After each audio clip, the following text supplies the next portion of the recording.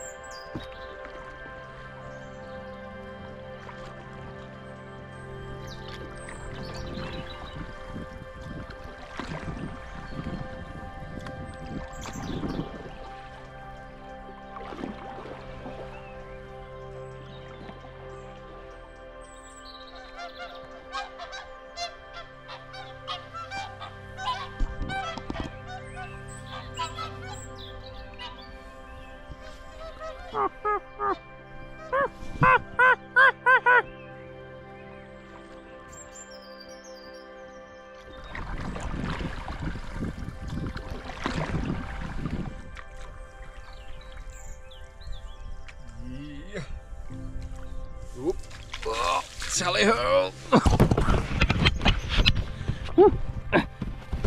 Yeah.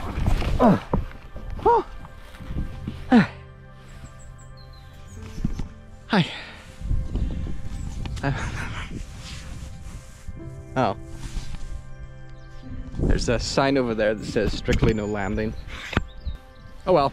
As they say, it's easier to beg for forgiveness than ask for permission. This is officially my first winter paddle. I got a paddleboard a couple of years ago because I was getting all kinds of back issues, probably from all the running I was doing and not doing any kind of core exercises. And someone said, why don't you try paddleboarding? It's great for your core, great for your back. And I did, and a lot of my back problems went away. And since then, I've always wanted to do a little bit more with the paddleboarding. I'm out on the river band today with this. This is the Red Paddle Voyager paddleboard that they sent me to have a look at, and yeah, I was out doing some test shots, and oh my goodness, it's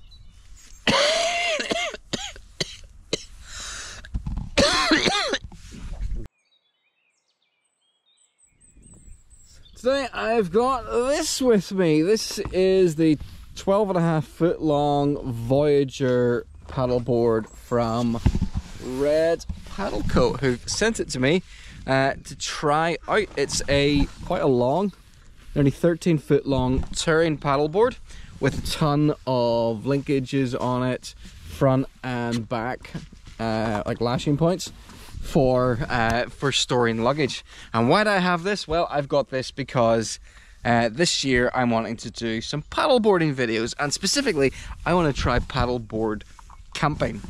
I'm on the River Bann today. It's a massive big river that runs right through the middle of Northern Ireland, and I've kayaked on it a little bit and I've paddleboarded on it before, but I've never really had much of an adventure on it, or really that many of the waterways in Northern Ireland. I spent a lot of my time, a lot of my video content is in the mountains. It's more inland, but I love being near water.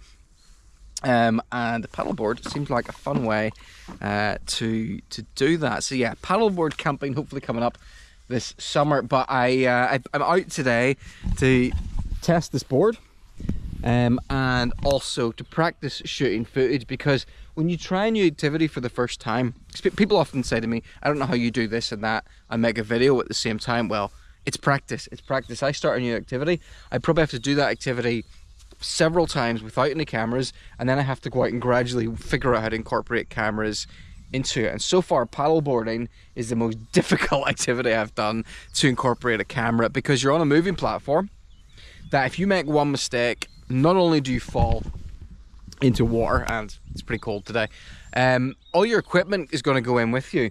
And when you're flying a drone, that means destruction of your phone and the controller, because you have to have the controller sitting out. You have to have I have to put the controller kind of underneath this strap here, put the drone in the air, activate the tracking motor, get it in position, and then paddle. If I fall in, that the camera, the controller, everything is going into this dark murky water. I'll lose my phone, I'll lose the controller. So yeah, it's really, really tricky to shoot.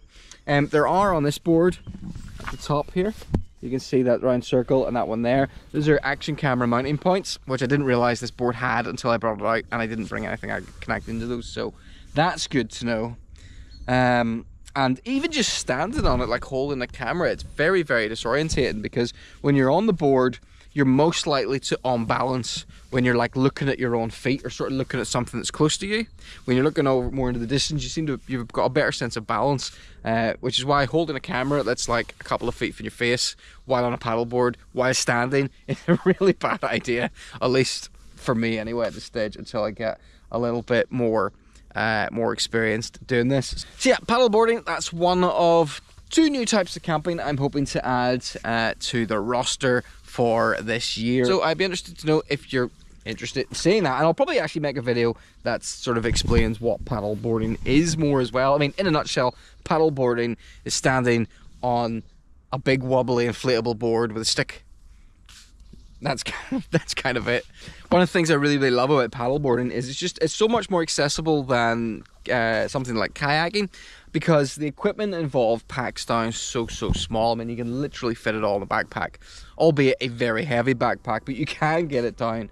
You can get it down that small, and you just leave it, you know, permanently in the van or wherever. And when you're out on a paddleboard compared to a kayak, you're standing up, so as I said, it's better for your core, but also I find it gives you a different feeling of I don't know, just of location, because if you're on a kayak, you're essentially 3 feet off the water, so that's, you can only see about 3 feet, whereas you're on the board, you're as tall as you are, so you know, 5-6 feet, you can see a lot better, and I find it's, yeah, gives you a nicer vantage point, and also it's a very, very sociable sport. I'm entirely alone today, but there's a group of people I started going paddleboarding with last year. If you're wondering what's so good about paddleboarding, just shut up and just listen to this for a few minutes and try and tell me you do not feel more relaxed.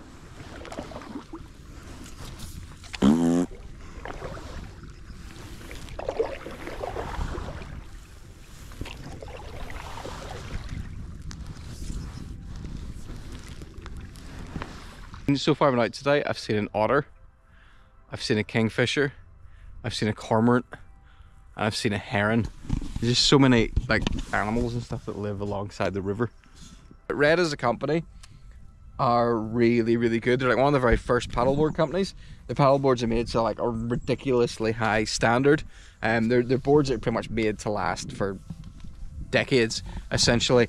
One thing I will say just here is, if you're interested in getting into paddleboarding, don't go and buy an incredibly cheap board.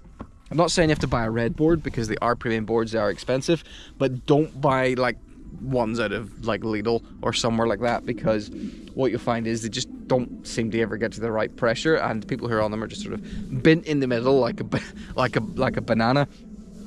It may be okay if you're only going to try it once or twice and never do it again.